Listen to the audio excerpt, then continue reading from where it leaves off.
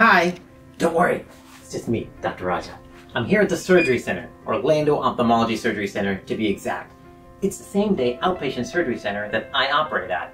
I like it because they specialize in eyes and have all the latest equipment and they know how to treat my eye patients. The day of surgery is usually the most nerve-wracking for patients, so let's walk you through it a bit to make it less of an unknown.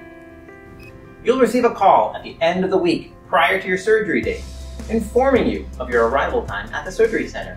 They may also go over any other instructions or inform you of any copays. Remember that because of the anesthesia you'll receive, you will need to arrange transportation to and from the surgery center, be that friends, family, or third party like Uber or Lyft. When you arrive, you'll be asked to take a seat in the waiting room until you are called to the front desk. You'll be given some paperwork to fill out, which you can return to the window when it's completed. Just wait patiently, as you'll be called back shortly. Once you're checked in, a nurse will bring you into the pre-op area. You will be assigned to bed. An IV will be placed, and so will a plethora of eye drops to help dilate your eye for surgery. They will also have you sign a surgical consent. You'll eventually meet the nurse anesthetist, who will be responsible for giving you adequate sedation to keep you comfortable. Our goal isn't to knock you out, but rather to give you enough medication to take the edge off, to put you at ease in a happy place. We want you awake and breathing on your own.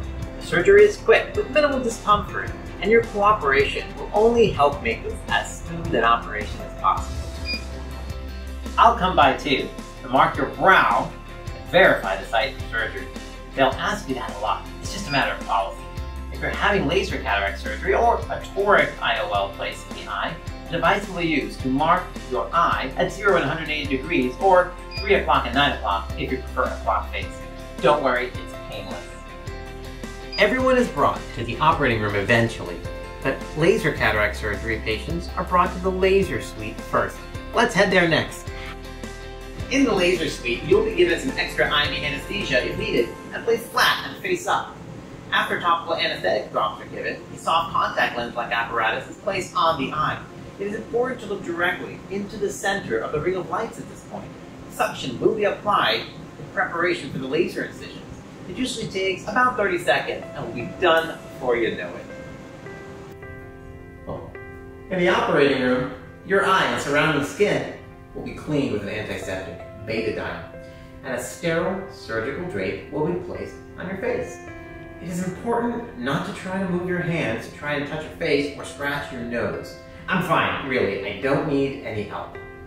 Once we start the surgery, you'll be asked to look directly up above at the lights.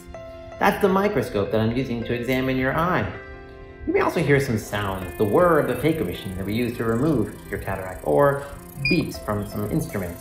Heck, you might even hear me singing, but you won't remember any of that. Don't worry, anesthesia will take care of that. I'll warn you of any potential discomfort during surgery.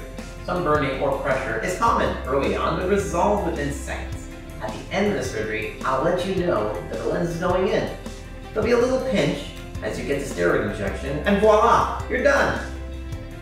The drape will be removed, and you'll be transported to the recovery area, where your instructions will be reviewed, and you'll be placed in a wheelchair. Your ride will be notified, and you can go home. Keep the plastic shield on until the next day's post-operative appointment in the clinic. After that, just keep it on for 2 more nights. You can shower the next day if you keep water out of your eyes. Try your best not to do any bending past the waist, straining, or heavy lifting over 15 pounds to avoid any wound leaking and possible infection. You can walk, watch TV, and otherwise enjoy your new vision. I hope this video helped take some of the edge off of the anxiety you might be feeling. Don't worry though, as cataract surgery is one of the most commonly done surgeries in the US. I thank you for the trust you have placed in me as your surgeon, and I look forward to helping you see your best.